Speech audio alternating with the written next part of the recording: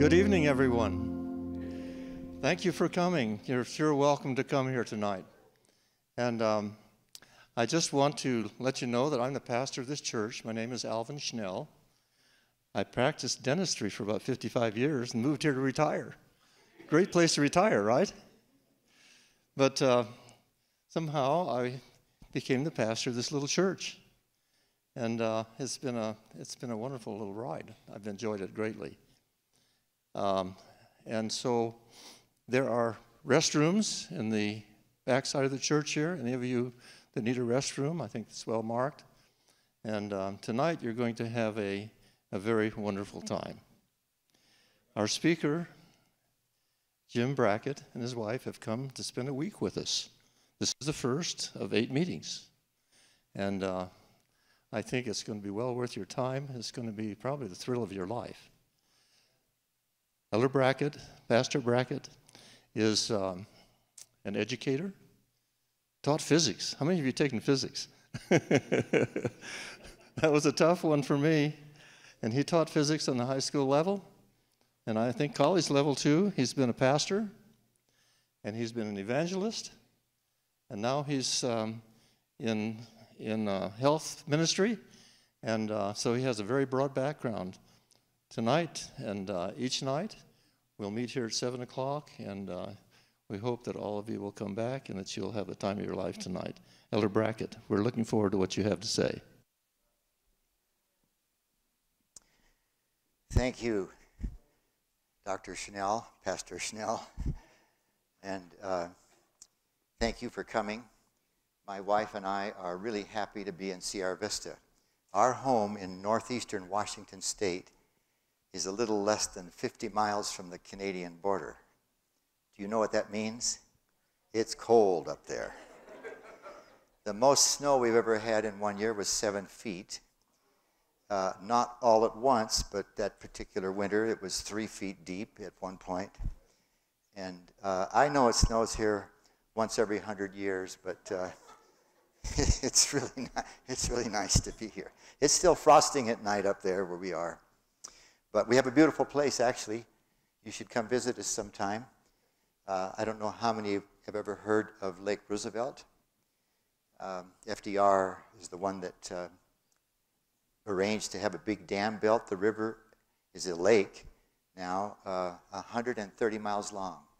Runs right near our home. And in the summer when it is hot, my dear wife, at the end of a long day of work, we have 40 acres to take care of. We're busy all the time. We actually conduct 6-day lifestyle programs there. We have 3 cottages where our guests stay, and then there's the lodge, which is partly our home. And people come there, and we teach them how to get over diabetes, and heart disease, and almost any chronic condition. But come by sometime and visit us, and if you're into it, I love to water ski, and so at the end of a long day, I say this to my wife, where are you, sweetheart, by the way? Where are you? Would you stand up for just a second, dear? She doesn't like this. But she deserves more than a hand. She's put up with me for 55 years. Actually, when we were in college, I heard there was a girl that had just come to school there. I was a junior, she was a freshman, that drove a motorboat, and so I was interested in meeting her. But we grab the boat, take it down to the lake, put it in. We both go water skiing, and then jump back in, take it out, and take it home. And within an hour, we're back home. I really love that. Now, how did I get off on that? Let me see here. Yes, this evening, this is a series of lectures, if you will, on the Scriptures. And most of you are probably believers that there is a God and that He somehow made this book available for us through prophets, mainly people that the Bible calls prophets. Actually, there's some writing in here by King Nebuchadnezzar. He wrote a big portion of the book of Daniel, or a significant portion. But other than that, it's pretty much people who were prophets. There's some exceptions there. In any case, I hope there's a bunch of you here that aren't believers. I'll be transparent with you. I'm going to try to talk you into being a believer if you're not. And we'll do that on the basis of, I hope you'll find this experience, if you haven't already, of trusting the Bible. There's a lot of internal evidence in the Bible that it is of divine origin. We'll look at that. And one of the questions that plenty of people have, and it's a very reasonable question, how do I know I can trust this book? You make claims about it, but how do I know that? And we'll look at that throughout the week, actually, here and there. These evidences will show up. Just a quick background, because it connects with this first picture, which once I talk about it, we'll take it down so you can see the others. And before I do that, there was a card on your seat, 3x5 card and a pencil. What I want you to do with this card is have it handy there with the pencil, and when something comes up in your mind, a question of some sort, I'd like you to write it down. If you're like me, you'll forget the question if you don't write it as soon as it comes to your mind. Now, as a teacher, I am just 100% comfortable with interaction with whoever I'm speaking to. The problem with it here is biblical questions are challenging to deal with, and it just doesn't work for us to start doing that here. I hope that makes sense to you. But every evening, for the first few minutes of our time together, I will take these questions and try to provide some answers.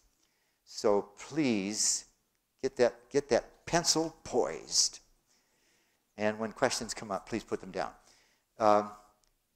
If you could trust me with your name, you don't know me from Adam, but if the Lord leads you to trust me with your name, I would appreciate it if you put your name on the card. And even go so far, I know this is asking a lot, don't feel like you need to do this, but if I can't answer all the questions each evening, and many of you will have similar questions, so that will be helpful, I'll call you up and chat with you briefly on the phone to try to answer the question that you raised that I didn't get covered in the meeting. So, my personal story is that when I graduated from high school, it was a Christian school, I took a job selling Christian books for children, door to door. And that's not easy, because even if you have something really interesting, most people would rather have you not bother them at the door. Is that correct? Say yes. And but nevertheless, I was blessed. It was a spiritual walk. I felt like I would have to have God's blessing to do this work, because I felt like the devil didn't want people to have their children hear something from the Bible. And you can't have a child read the Bible. Somebody has to write stories that make sense to the child. And partway through that summer, I was transferred to another town in Oregon. And there was 2 or 3 other kids doing this, and they were kind of putting together the idea that they wanted to do a series of Bible lectures, something like this, just the kids. And I thought that was a great idea. I wasn't there soon enough to be one of the speakers, but they wanted to have some music, and so I love to sing. We had a quartet. Every night we had quartet music, and then there'd be the lecture by one of the young people. And the next summer, I did the same thing, and I organized a series like this. And I was one of the speakers. I think 4 other guys we participated in that, and we sang every night. And, I did that for 3 summers. And I had studied theology in college. I got a minor in it. My major was in physics and math, and I did a bunch of the engineering. But nevertheless, I had some background. And even though I was a science teacher for 10 years, at the end of those 10 years, I wasn't exactly planning this, but I had an invitation to become a pastor. And so I accepted that. My wife and I started a new life in that world.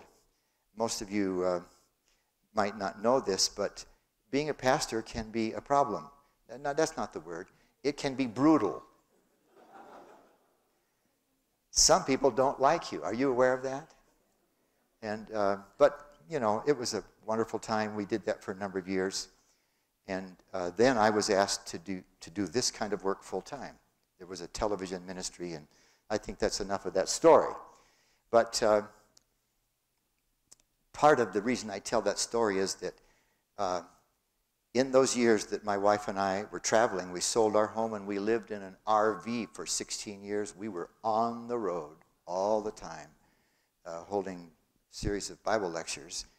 We did a number of these overseas. We did a couple of them in Russia, or I should say the former Soviet Union today would be the correct thing to say. And I'll never forget, in Western Russia, there was a town that was closed to the West because it was the most Western piece of real estate that the Soviet Union had, which is where they had all their big satellites looking to see if the U.S. was firing missiles. Y'all with me on this idea? And we got there just several weeks after the Soviet troops left Klaipėda, Lithuania. And now it was a free country. And they had, some of the local people had rented this big theater. And there were like 350, 400 people that showed up. Slanted, sloped floor, and then a big balcony, and then another balcony way up there. And I think a lot of them came because they wanted to hear English. There was a big deal about learning English. In any case, I asked them this question, opening night.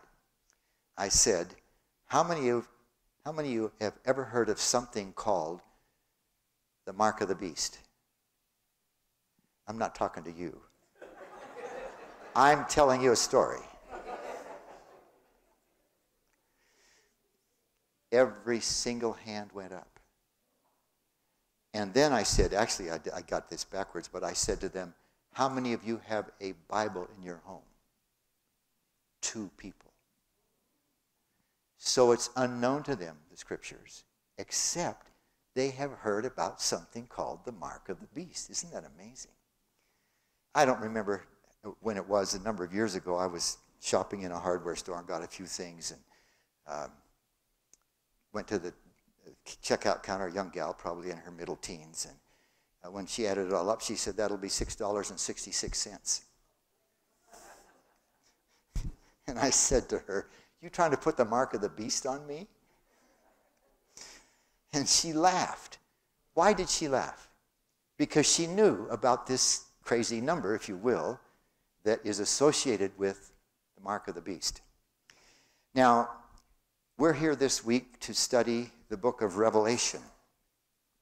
Interestingly enough, the book of Revelation has ties all over the scriptures, and we'll try to pursue some of those to help make sense out of what the book is saying. It's an interesting story. We call it a book. You know how this is, most of you. The book of Revelation in my Bible is about, that's more than it is. It's more pages. But nevertheless, here's something you probably know, you may not know, that the Greek word, and maybe I should just back up and remind you, that the entire New Testament was written by a number of authors. Most of you know that Matthew, Mark, Luke, and John, they wrote the 4 Gospels and so forth. Paul the Apostle. It was all written in Greek. It's a different kind of Greek than people in Greece speak. I studied it, as I say, for 2 years, and I can't understand what a Grecian is saying if they talked really slow. I might get most of it or some of it, but nevertheless, the Greek word that is properly translated revelation, this is the way the Greek word sounds, apocalypsis. And because the book that we now call the book of Revelation, and there's a reason for that, as you'll see, because it speaks of the end of the world in rather dramatic detail. You go to chapter 16, it speaks of the 7 last plagues that are going to fall on the earth. If any one of those plagues fell on the entire earth, everybody would die. So these are geographical. And they're similar to the plagues that fell on Egypt when the Israelites were trying to leave. You know the story. I'm sure most all of you know the story of Moses and his brother going to Pharaoh and saying, "Let my people go." And Pharaoh didn't want to do that.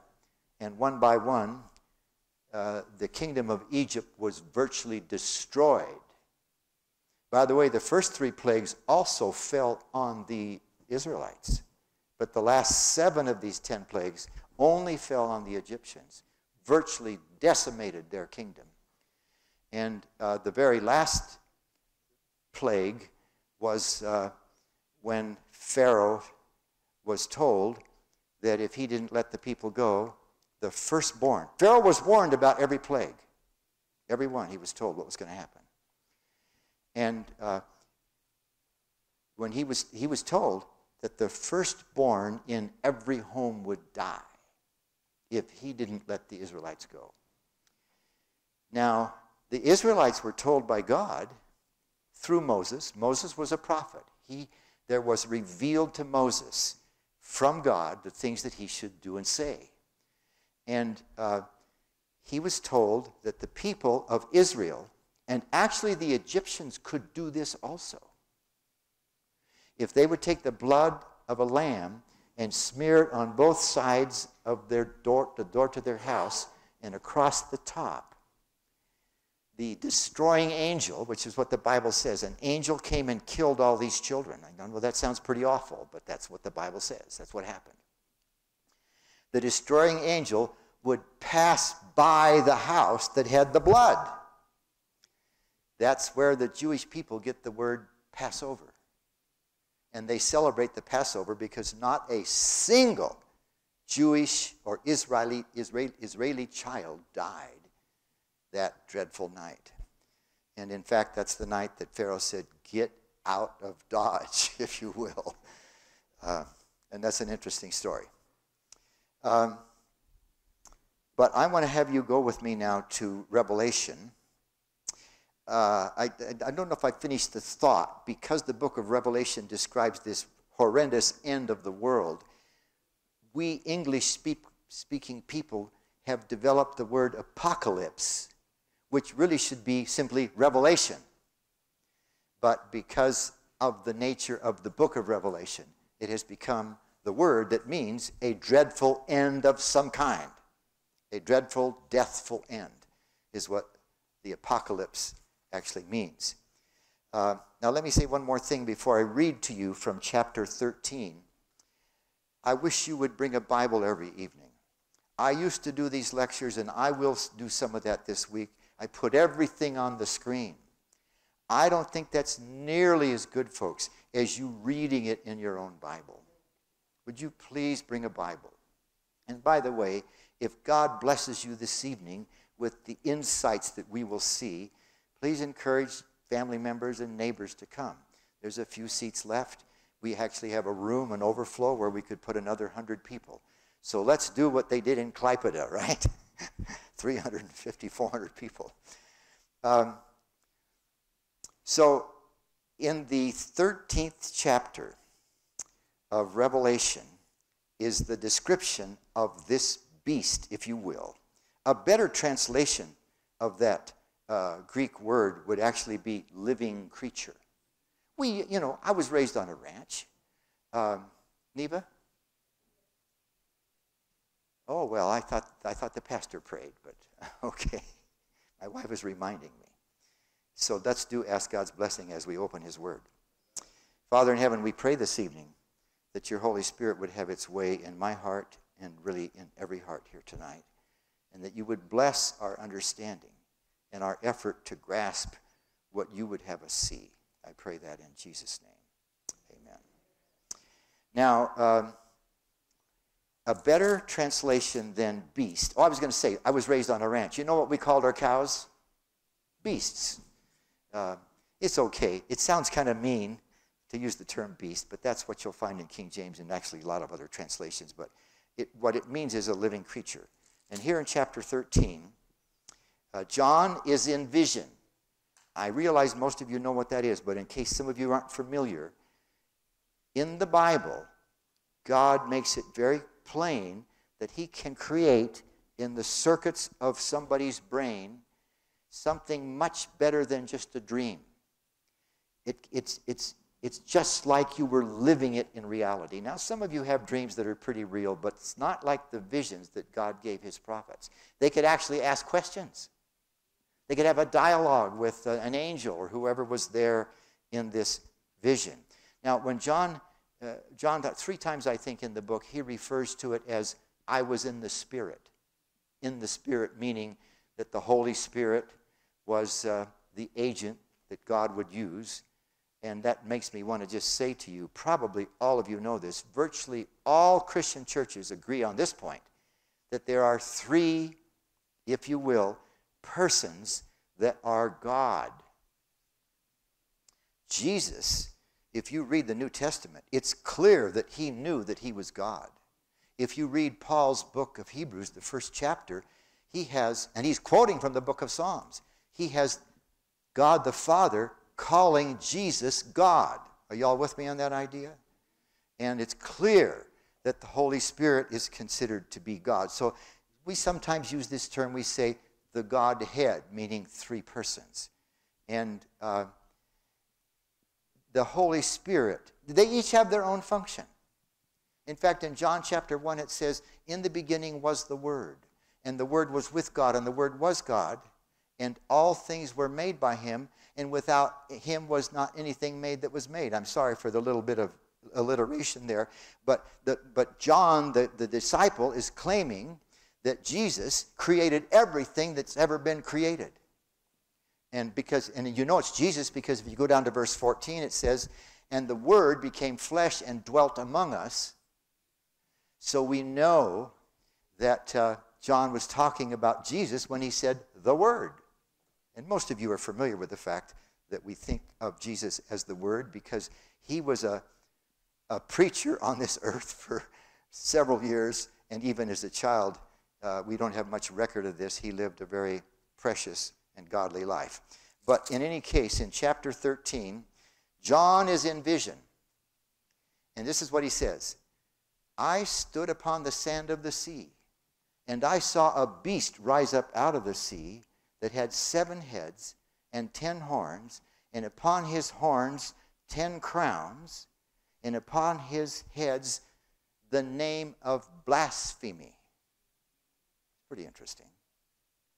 By the way, if you turned over, you may not want to do this at this moment, but if you turn over to Daniel chapter 7, which we are going to look at for a few minutes this evening, it describes there that these beasts, these living creatures that God gave prophets to look at, actually represented kingdoms, powers.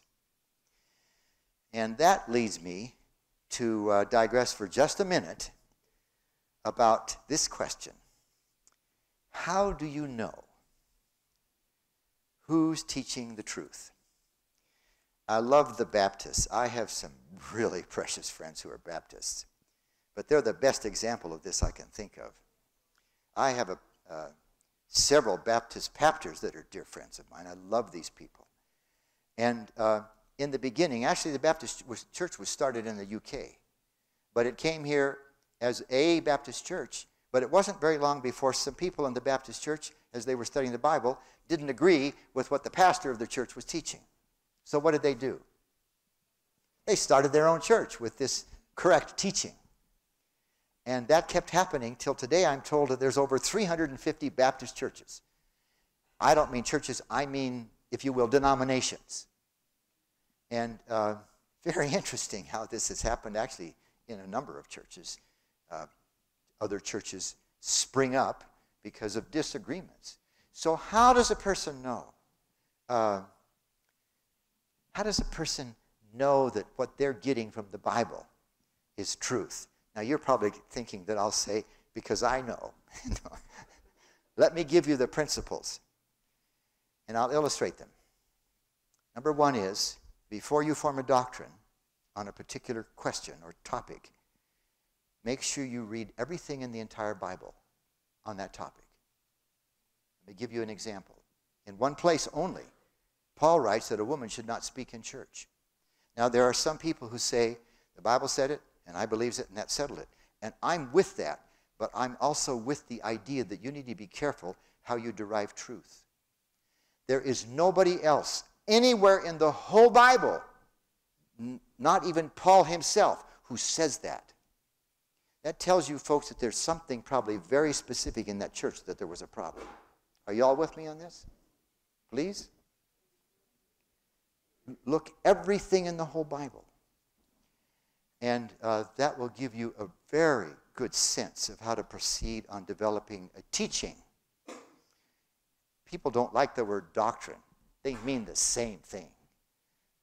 Doctrine is teaching. But in any case, and I'll give you another example of that.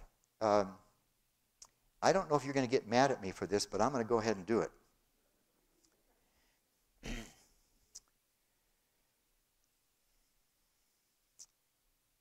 The Bible does not teach that there is an ever-burning hell. Most Christian churches believe that. Are you with me on this? And I apologize to you if your church teaches that. I will show you later. I'm not going to do this tonight. I am using it as an illustration. That the Bible does not teach that. I can show you 4 texts that if you took any one of them, you could, and if that's all you read, you could say, it sounds to me like there's an ever-burning hell. But when you read everything that the Bible says about it, it is absolutely clear, folks, this is just not true.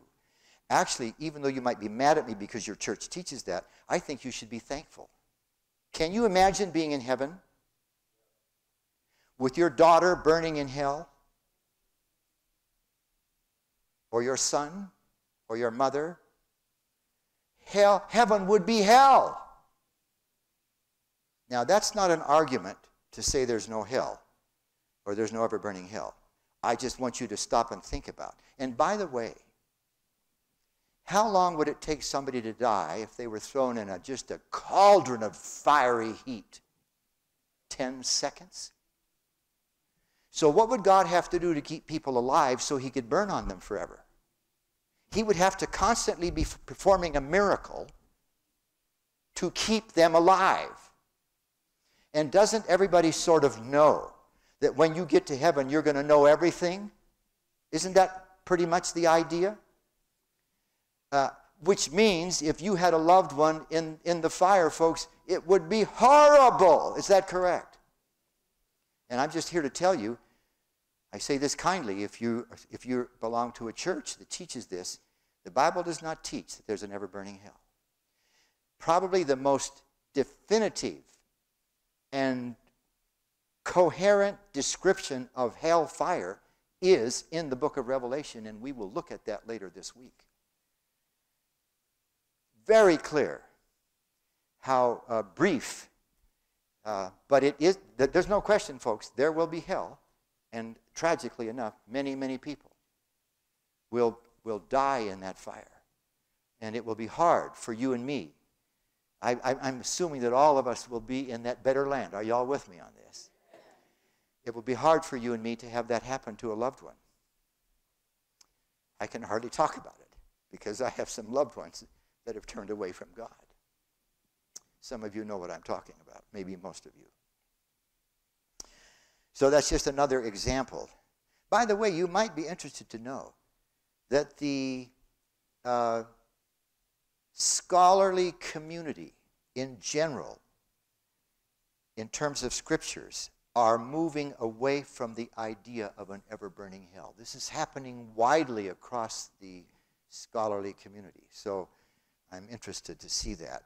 I have a book. I can almost think of the author. The title of the book is The Fire That Burns. A very famous theologian. I first got this book 25 years ago. And the book is just full of the argument against an ever-burning hell. Y'all with me on this? And he's not part of my denomination. He's just a great scholar that can see clearly what the Bible actually teaches. The second thing is, we allow the Bible to interpret itself. I'm talking about 3 principles for knowing how to get truth from the Bible. First thing, read everything the Bible says about it. You will find, I'm back to number 1, that sometimes 2 things seem a little different. But on that topic, but when you read the whole thing, folks, you'll get the picture. You'll see it.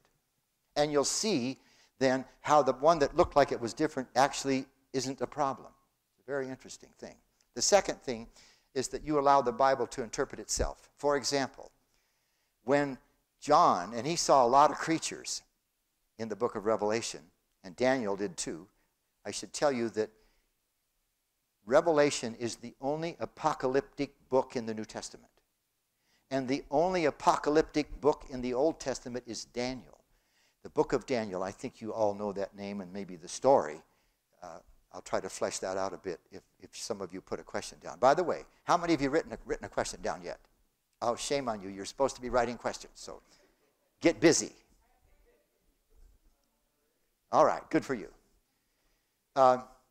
So I didn't read it to you, but you can easily look it up in chapter 7, and I'm going to actually read that pretty quick. A creature, a beast, if you will, in a prophetic vision stands for a power, a country. And so we let the Bible inform us of that. And it's very helpful in making sure that I get the right thing. Number 3, and this is a little harder to just find a text, but the principle, you'll see it there, is that God will not be trifled with. If you want to know his truth, you have to, I hope you'll agree with this, surrender to him. You'll have to let Jesus Christ become the leader, if you will, of your life. And then he has permission to help you understand what you're reading. Do you know that in the book of Daniel, there was a vision given to him that he didn't understand? And he actually got sick because he couldn't understand it. And finally, God sent an angel to tell him what the dream meant. Very, very interesting. But those are the 3 principles. So now back to chapter 13. He says, I stood upon the sand of the sea, and I saw a beast, this is important, rise up out of the sea, having 7 heads and 10 horns, and upon his horns 10 crowns, and upon his head or heads the name of blasphemy. Then he goes on and he says, the beast which I saw was like unto a leopard, but he had feet like a bear, and his mouth as the mouth of a lion. Probably should have been mouths, because there were 7 of them. So a friend of mine painted this picture for me some years ago, and you can see the 7 heads and the 10 crowns on the 10 horns, and he has a leopard body, and what kind of feet? Feet of a bear. And this, folks, is the beast which finally has a mark. And if you get that mark, you are in real trouble. That is to say, it will cost you your life, your eternal life. I'm going to stop right there, not because I'm trying to tease you to come back, but I'm trying to do this introduction into the book before we get any deeper. And my dear friend Wayne is going to take this down now and put it just aside, Wayne, thank you, so you can see these other creatures. Before we do that, I want you to turn to chapter 1 in the book of Revelation, and let's get a sense of how this is all working. It starts out, the revelation of Jesus Christ. So what's being revealed in this book, folks, is who? Jesus and all kinds of things about him. The revelation of Jesus Christ, which God gave unto him to show unto his servants. You and I are God's servants. I hope that all of you are interested in that. To show unto his servants, listen carefully, things which must shortly come to pass. I'll tell you in a moment why that's important. And he sent and signified it. He, God, sent and signified it, this revelation, by his angel. So God, the Father, is the source, but he has an angel bring this to John. And this word signified is an interesting Greek word. It actually could be characterized by saying it like this, signified, which is indicating that this revelation is going to be in code, in signs. He sent and signified it by his angel unto his servant John, who bear record of the word of God and of the testimony of Jesus Christ, because it's about Jesus, and of all things that he saw. Then it says something very interesting.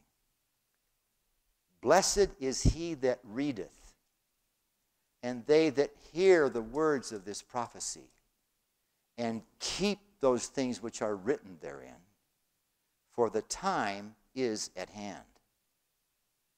That sound pretty interesting? A little bit ominous? If I don't read it and listen to it, I might be unblessed. Is that correct? Blessed is he that readeth. Let me give you a little sidetrack here for a moment. There are 3 schools of thought on how to interpret the book of Revelation. Now, sometimes there's a little mixture of them, but there are 3 basic schools of thought. Here's what they are. There is this school of thought that says all of the book of Revelation happened before the 6th century. So you don't need to worry about it, it's done. That's kind of the idea. That school of thought is called preterist, or our age was the book and its teachings. Then there's the school of thought that says the book of Revelation is dealing with the future after the secret rapture. And because you folks are all going to be secretly raptured, my tongue-in-cheek just a little bit, because we're going to come back to that later. You don't have to worry about the book of Revelation because you're going to be gone. Are you all with me on the idea? That's called the futurist view. The other view, I'm smiling because I'm claiming I have the correct view, is the historical view. And we just read a portion of it. Blessed is he that readeth, and they that hear the words of this prophecy, and keep those things which are written therein, for the time is at hand. You have to be almost blind to read this book and not recognize that it is historic, from the time that John received it until the end of the earth as we know it. You go to chapter 16 that I mentioned. There's the 7 last plagues, which is just before the battle of Armageddon, the very end of the world. So I'm going to be proposing to you that we accept the book of Revelation as a historic document given before it occurred. Is that fair enough? Now, then in verse 4, which is the next one to read, John is now speaking. He says, John, to the 7 churches which are in Asia. So John was directed to write this and send it to some churches that Paul had established, Paul the Apostle, in what today is Turkey. And these churches are named. It's just the name of towns. There was no more than one Christian church in a town, so that's the church in Ephesus, and that's the church in Thyatira, or whatever. John, to the 7 churches which are in Asia, grace be unto you, and peace from him which is, and which was, and which is forever, if you will, and from Jesus Christ. So the first person is God. The second person is Jesus. And then it says, and from the 7 spirits which are before his throne. Several times in the book of Revelation, God is pictured as being on a throne. And there are 7 spirits there. In chapter 4, it just says the 7 spirits are there. In chapter 5, it says they're sent forth into all the earth. What are these spirits? Well, I'd like to let the Bible interpret itself. Is that okay? If you turn to Hebrews chapter 1 and look at the very last verse, this is what it says. Speaking about angels, it says, are they not all ministering spirits sent forth to minister for them who shall be heirs of salvation. Shall I say that again? Let me just tell you what it's saying. God created all these angels, and they're interested in your salvation and mine. Amen? Do you ever say amen in your church? So the Bible teaches, and there's many other places where this is mentioned, that every one of us has a guardian angel. Sometimes when I'm about to choose to do something wrong, and I think of my guardian angel, what do you suppose happens? I think, I guess I shouldn't do that. But that's not what the angel is there for. The angel is there as a minister. And that angel is interested in helping you understand Bible truth. Fair enough? The 7 spirits which are before his throne. And it doesn't say here that they're sent forth into all the earth, but that's what it says in a later chapter. Verse 5. And from Jesus Christ, who is the faithful witness, and the first begotten of the dead. Was anybody ever resurrected from the dead before Jesus was? Yes. Several people in the Old Testament were resurrected from the dead. Elijah did that. There were some others. So when it says Jesus is the first begotten of the dead, what it's likely referring to, and I think I could support this with other places in the Bible, it's because he was resurrected that anybody else could be resurrected, including you and me, if we should die before Jesus comes. Amen? You got that? Sound like you didn't, so write me a question. Write me a question. What did I not make clear there? Please don't write everything.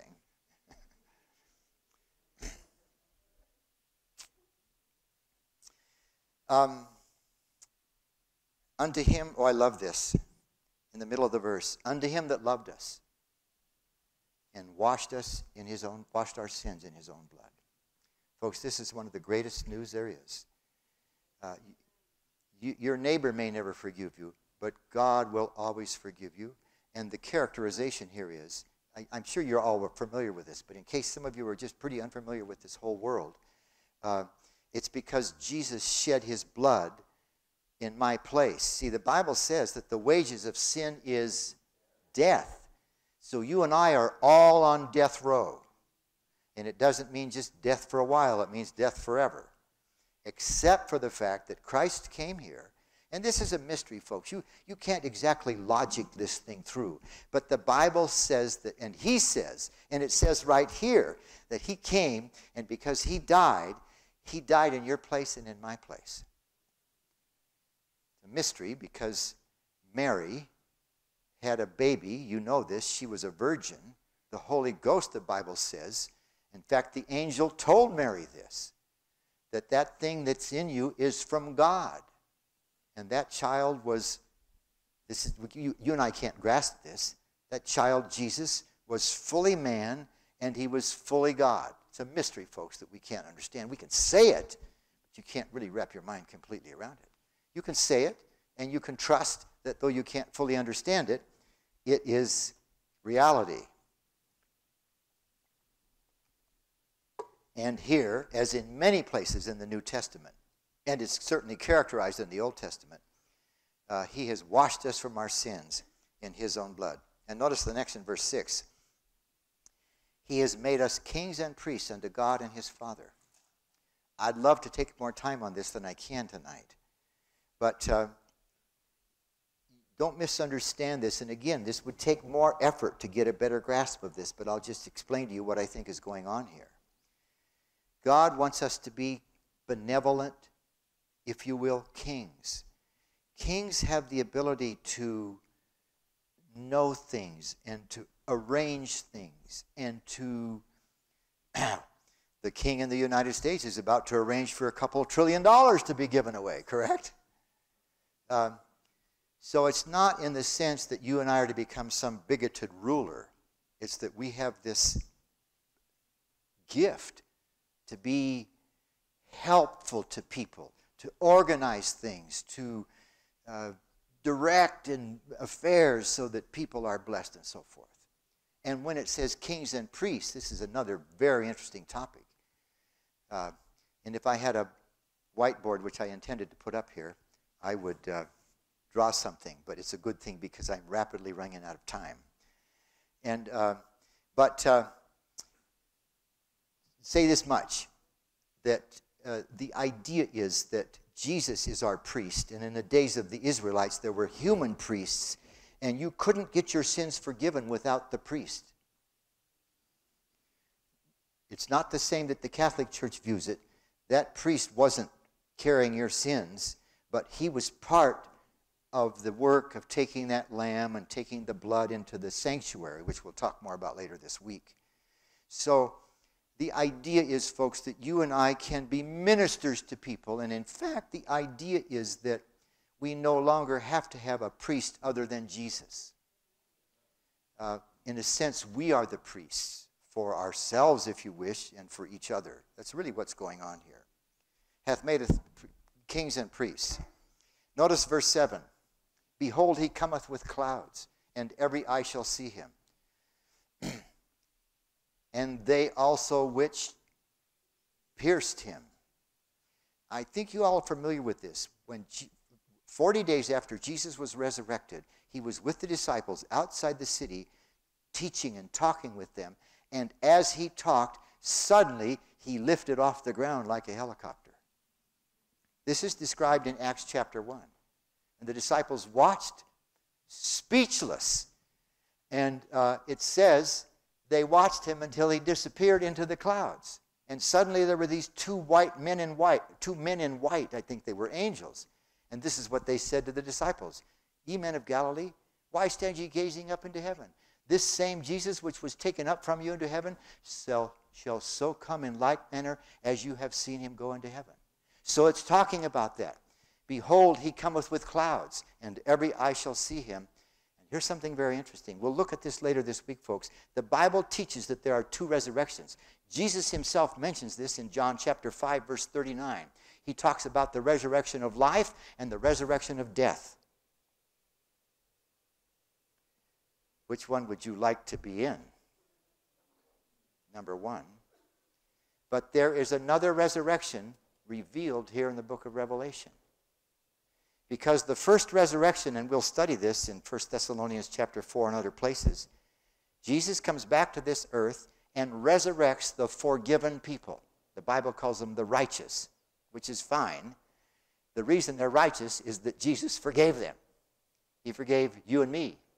And when we die, if we die before he comes back, he is coming here and he will resurrect us. And the Bible calls that the first resurrection, or the resurrection of life. There comes a time later in the book of Revelation when there is a resurrection of the wicked or the unforgiven. And it actually says that at that point in time, everybody that has ever lived on the face of the earth will be alive. And those who are unforgiven will be destroyed shortly thereafter by hellfire. And it will just take a few seconds. That's all in the book of Revelation. We'll see that a little later. But when it says, they which pierced him, it means those Roman soldiers and maybe even some of the Jewish leaders that organized the crucifixion. But the Bible doesn't make specific about that, but it's probably the case. Even though they're unforgiven. By the way, are there any Jewish leaders that organized Jesus' execution that became forgiven people? Yes, you know what it says in Acts 6, verse 7? It says, and a great company of the priests became obedient to the faith. I love that. I just love that, folks, because I'm a bad actor too. But God forgives, doesn't he? And I think it will be very interesting to see, of course, those people who became forgiven that were part of the crucifixion, they'll be raised anyway in that resurrection. But here are all the soldiers and whoever, God only knows, they're going to witness his coming. And the Bible actually says they will die because of the brightness of his coming. They witness it, but they die. But they will be resurrected one more time. Isn't this amazing stuff? at the very end, like I said a few minutes ago. Notice that it says next, and all kindreds of the earth shall wail because of him. What does that mean? From every tribe, every people in the world, there will be people who are unforgiven. Is that correct? And when they see Jesus coming, how will they feel? Very, very bad. And they will, if you will, cry out. They will wail. That's what it's talking about here. I'd love to finish the whole chapter with you and give you an increased sense of what this book is about, but I'm obviously going to have to wait to see how I can squeeze that in. What I do want to do is go with you to the book of Daniel. In fact, don't even turn there. I'm going to tell you the story because I can tell it quicker than you can read 3 or 4 chapters. Are you ready? Most of you know this story. King Nebuchadnezzar from Babylon, 500 miles away, brought his armies to Jerusalem because they were not paying tribute like they should, and there were other problems, and he virtually destroyed the city and killed thousands of Jewish people and stole the gold furniture from, not all of it, because the ark had been hidden. But he stole all the gold. There was a lot of gold, folks, in that temple. He stole that. And he took the people that he didn't kill on a death march 500 miles to Babylon. We don't know. Probably most of them died. Among the people that got there, and there were a few thousand people to be sure that got there, was Daniel and 3 friends. I don't usually say this, but for some reason I am inclined to. They were made eunuchs. And if you can stand it, you look up online how that, it's pretty well figured out how that was accomplished. They had a machine that with one blow would emasculate a man. Nothing sewn back on. And they did that so young men wouldn't have an interest in women. And they would serve in the king's court, and Nebuchadnezzar looked through the ranks of the Israelites for young men who were of the royal blood and got a number of them, and among those was Daniel and his 3 friends. In chapter 2, and I just should remind you, the kings in those days of these powers were absolute despots. They needed no reason in the world if they wanted to kill you. They just snapped their fingers and it was done. And in Daniel 2, chapter 2, remember this is an apocalyptic book, God gives Nebuchadnezzar a dream. This is amazing. He makes a wicked king a prophet. That's not the only time God did this. There's some other places. I shouldn't do this. I shouldn't get sidetracked. But Gideon was sent down the hill to listen to the enemies. And one of his enemies down there, of course Gideon was secret down there, had a dream. And he told the dream to his tent mate. These were Israel's enemies. And his tent mate interpreted the dream. God made that wicked man a prophet. Anyway, Nebuchadnezzar, and I got to be careful about sidetracking, but if you've never worked in the East, even today, dreams are way bigger of a deal than they are for you and me in the West. I could tell you stories because I've worked there so much. But Nebuchadnezzar had this amazing dream, and he woke up and couldn't remember it. And because he was so certain that dreams were important to teach you whatever, he called his wise men in. He had about 5 categories, the astrologers and the magicians and the wise men and the Chaldeans, who claimed to have supernatural power. So he said to them, hey, I forgot my dream. Tell me what my dream was. Ooh, they said, listen, king, you tell us the dream and we'll tell you what it meant. And he got onto that pretty quickly. And he said, you tell me the dream or you're dead men. And they couldn't. And so the captain of the guard goes out to kill all the wise men. I'm just going to use wise men for the whole bunch. And it's very interesting, friends. I love this. He goes to Daniel. Now, the Bible doesn't say this, but it's obvious to me. This is my interpretation. And I love this, folks, and you and I need to be Daniels. Daniel had already been so kind and so helpful, even though he was a prisoner, that many of the people in the king's court loved this man. Are y'all with me on this? So the captain of the king's guard, he doesn't want to kill everybody, but he's going to because he was told to, or he dies. But he figures, this is so cool, folks. Cool is too cheap. This is so beautiful. He figures that somehow Daniel could get him out of this fix. So imagine getting a knock on your door, and there's the king's guard said, I've come here to kill you. And Daniel says to him, why? Guard explains it, and Daniel says, would you ask the king to give me a day? And tell the king that I'll tell him what his dream means. Ooh, that's faith, isn't it? So the guard says, okay. And the Bible doesn't tell us how the guard went back and explained it to the king, but that's the story. And Daniel and his 3 friends had a prayer meeting that night. Do you think that was a fairly earnest prayer meeting? And why was that? Because their life depended on it. I don't know how many times you have prayed, folks, when your life depended on it. But you know what? Every time you pray, it does.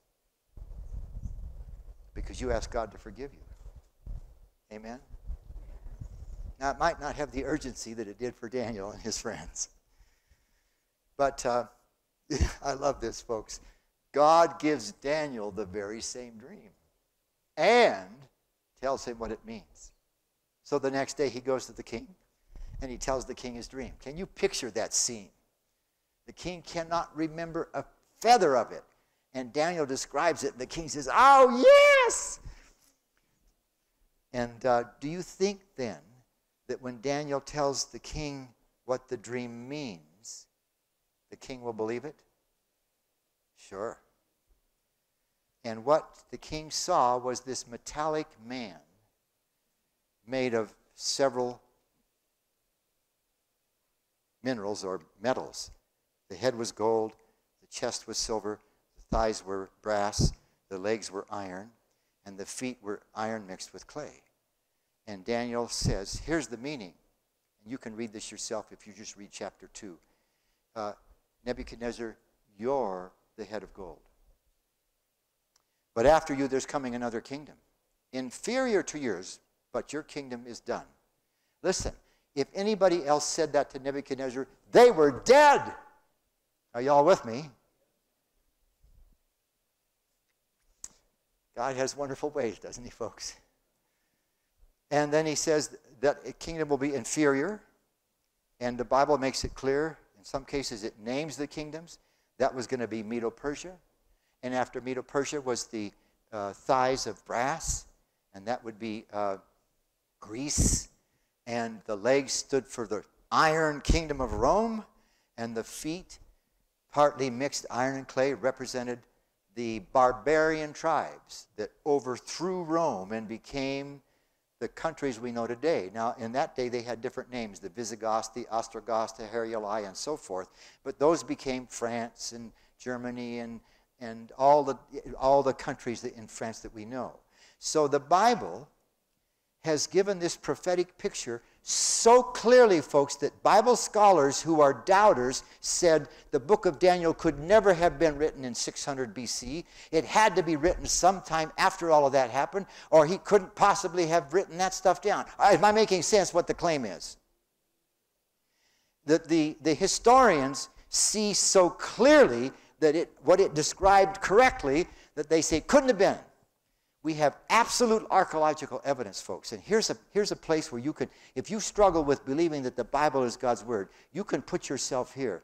The archaeological evidence, I have 2 good friends who are archaeologists.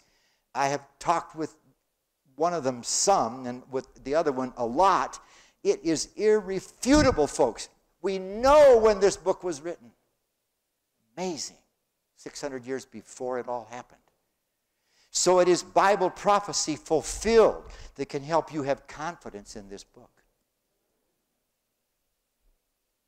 Now, in case this is in the way a little bit,